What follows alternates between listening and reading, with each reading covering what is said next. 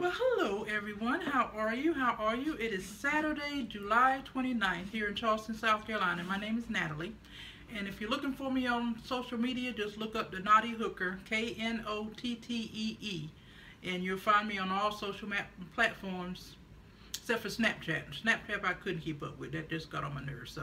But anyway, I had said that I was going to show you a list of what are some things that are in my project bags. So I wanted to take the time today to do that, and I had a little free time. My son is down from Georgia with my two grandchildren, and then my daughter, and I live with my daughter and her fiance and their child. The little bean is 5 months old, but they're all gone. I have the house to myself. It is so quiet. I don't know what to do with myself. Actually, I think after I shoot this video, I'm going to lay down and take me a nap because I play bunco tonight with some girlfriends.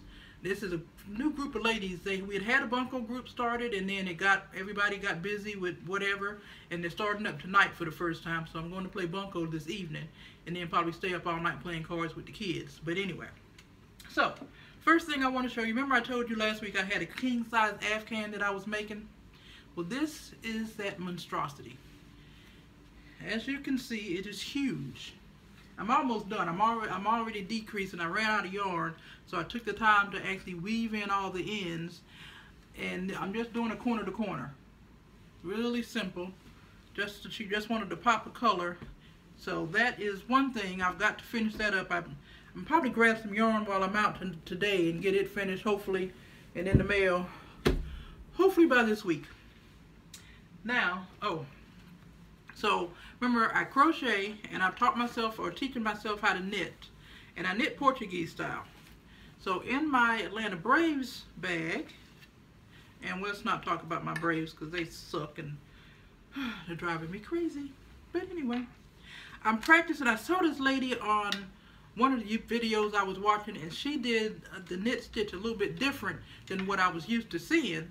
So I had some scrap yarn, just some Red Heart, I think it's Red Heart Soft. So I said, you know what, let me practice. And so I'm just making probably a blanket to give away either to charity or somebody that, you know, is having a baby or whatever.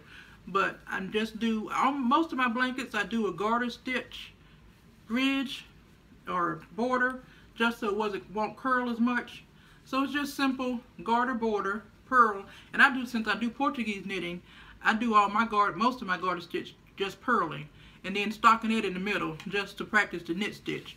So this is just, and I've had to use the needles for something else, so it's just sitting, you know, languishing away in one of my project bags. This is not something that I really have to do, so I pick it up every once in a while in between projects when I get bored with something else. This here is probably going to get frogged.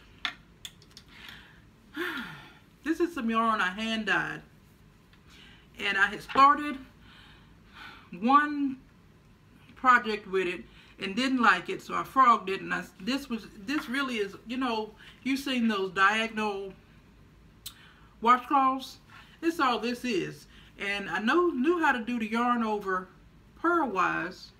Well, you probably can't see it here, but I didn't know how to do it knit wise, so I switched to stockinette in the middle just to give it some flavor or some texture or whatever, basically just to learn it.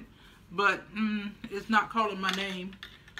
The pattern with the yarn, the pattern to me is not doing the yarn justice. So more than likely this is going to get frogged and become something else. I just don't know what else yet. So that is in my Atlanta Braves bag.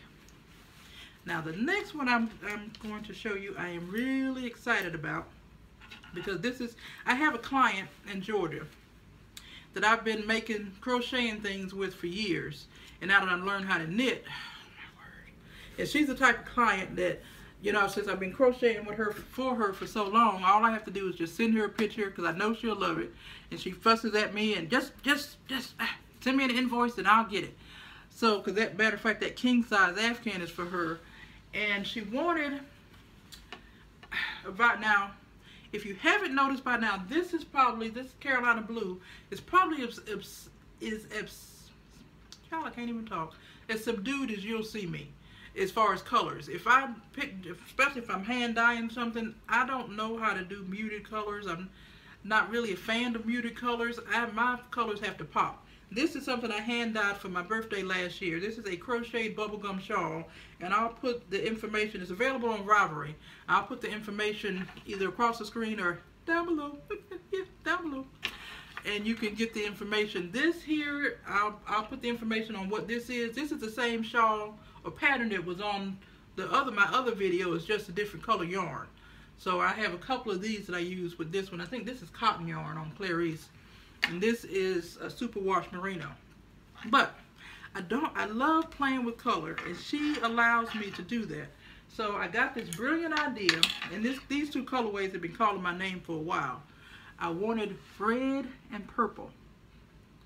That's not a combination you see often, but it was just calling my name. So I said, okay. And she wanted a virus shawl, which I've made a couple of them for her. And I'm like, okay, you have enough virus shawls. Let's try something different. And I watch Off Our Needles by the Grocery Girls. And a couple of weeks ago, they had this shawl by Joji Locatelli. It was a shawl that she had designed especially for them because they exchanged gifts for their birthdays or whatever, their sisters. So I fell in love with that shawl, and it looked simple enough to knit. So this is it started. I am so excited. This will be my first knitted shawl. It's mostly garter stitch with a couple of rows of color in between, and then when you get to the end, it's feathers and fan, which that's going to be fun learning how to do.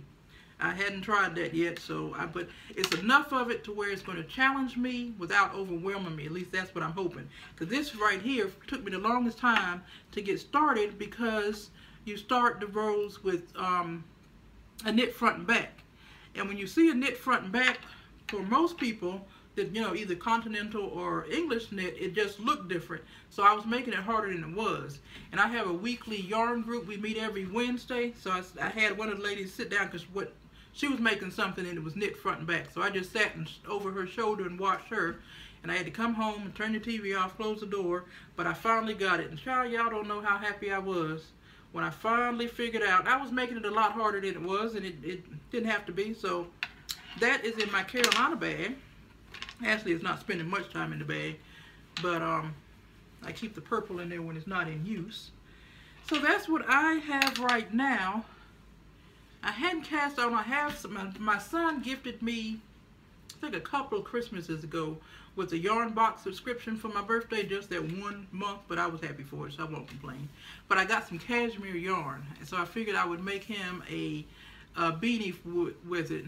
Because in Charleston, South Carolina, well, he lives in Atlanta, so it's not really much colder. But I'm not going to wear a cashmere beanie in Charleston, South Carolina. And if I do, I'm going to look, yeah. So I figured I'd knit him up a hat.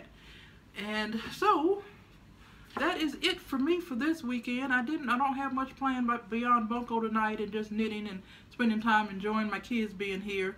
My other son is on his way from Denver to Atlanta. So I'll at least have all my kids on this side of the East Coast or what have you. So that is it for me. If you have any questions or you have anything you want me, I know there was and I forgot to write her name down. Somebody commented on my very first video. She lives in Myrtle Beach, which is, I think, is just great because she's just an hour and a half up the road from me. But she's also learning how to knit Portuguese style. So she wanted me to kind of show her some of what I'm doing. So what I want to do is, right now I'm recording on my iPhone, so I've got to figure out how to get it set up to where it's looking over my shoulder so that I can show. Now any pattern I can't, per copyright y'all, I can't show you what I'm doing with that because of course it's not my design, it's not my pattern, and I'm not about to have my channel with 3 episodes shut down for, copyright laws. But I can still show different stitches.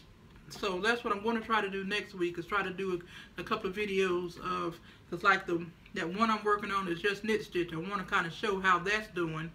And I made another throw. The stitch is called the flying geese stitch. Now I had no idea. It was something that popped up on my Pinterest page, and I didn't know it was a quilting stitch until I was telling somebody about it. And I said, just Google flying geese stitch, and she did, and she got a whole bunch of quilting things. But it's a knit stitch, and I made a throw for my girlfriend, and it came out beautiful. So I think it's a 12-row repeat. So I think I'm going to try to show y'all that maybe next pattern, if I can get the camera set up to where it's looking over my, so you can see my hands and see what I'm doing. But I think that is it for now. I don't have too many projects, which I'm glad. I have a whole bunch of yarn that I've dyed that I want to start projects on, but I want to get this, the shawl that I'm working on, the red and purple shawl, is called The Girl from the Grocery Store. So I'll put all the links down below for everybody. So for this shawl, that shawl, and this shawl. So you all enjoy your weekend, have fun, be safe, and I will talk to you later.